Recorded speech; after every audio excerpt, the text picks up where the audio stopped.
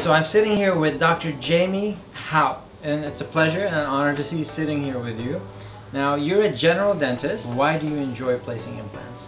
I really think implants are the future of dentistry, and currently where dentistry is heading. We used to do a lot of bridges in dentistry to replace teeth. Why destroy two teeth when you can just replace the missing tooth with an implant? Do you think general dentists should place implants?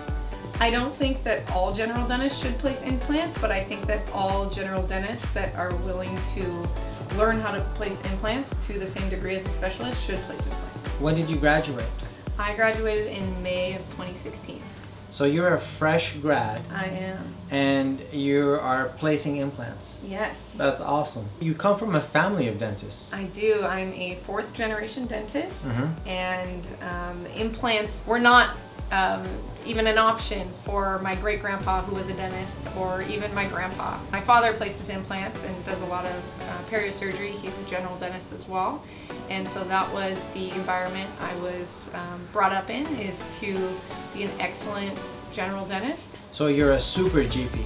Yes. That's awesome. So. I wouldn't mind being treated by you at all, because you have the personality and you have the skill and you have the passion for dentistry. Is dentistry what you expected it to be?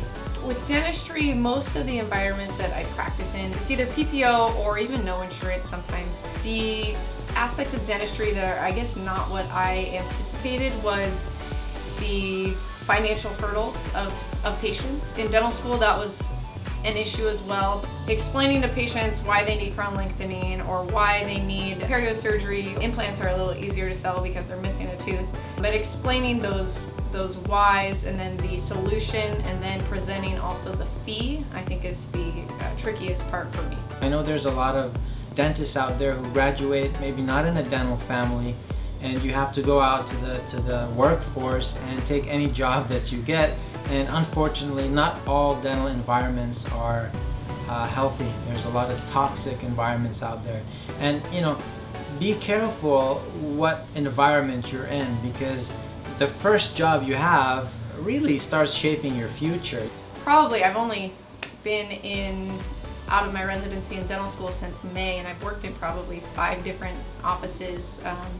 One of which is my father's, and I'm there the most, but some other jobs part-time, and some of those offices have put me in a uncomfortable situation where I was asked to do things that I didn't agree with, and I'm a pretty strong advocate for the patient, so I didn't do those things, but it did cause me to butt heads with the supervising doctor that was asking me to do those things that I just really wasn't comfortable with, and I did not think were in the patient's best interest. But I think that made me stronger and even more passionate to just provide the best care for the patient no matter what, whether that means that I take the fall and I no longer work in that office because I don't like the position that they're putting me in, or I can find a better solution and be a voice for that patient. It's a tough call sometimes. Doing the right thing can be hard, but I think over the long run, respect the profession, respect that diploma. To be in dental school, to be getting mentored and taught by these awesome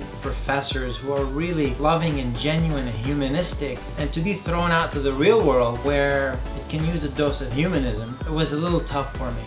But I think the more we share, the more we talk together, there's ways to overcome all of those. And right now, I sometimes work in offices that are not necessarily, HMO based offices and stuff like that.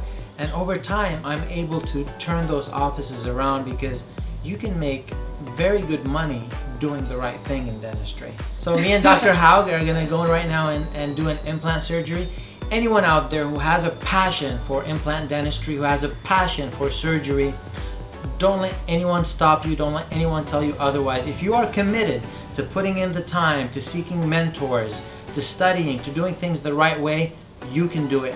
Like Dr. Houck said at the beginning of this interview, implant dentistry is a very important field, and there's a huge need for it, and the need is only going to get larger. So if you are well positioned to accept that need, you're going to be a winner.